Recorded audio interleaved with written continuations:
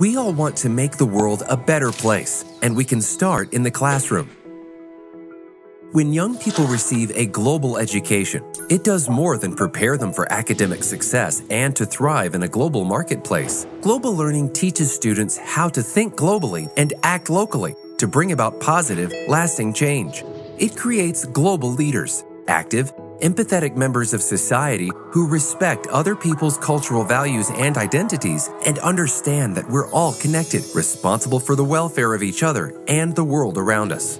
Global leadership can form a framework for learning. Students who engage in global learning develop a combination of attitudes, skills, and knowledge that demonstrate 10 core competencies which the United Nations list as essential to the success of global leaders. Educators use these competencies alongside the UN 17 Sustainable Development Goals as teaching tools to develop the global leaders of tomorrow. Global leaders have a broader understanding of events shaping the world. They form well-rounded opinions based on a wide breadth of knowledge. They understand that they have the power to act on these opinions and become active in communities on local, national, and international levels.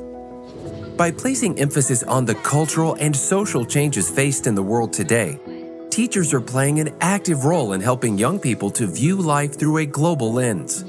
Global leadership empowers young people to have a say in the future of our world.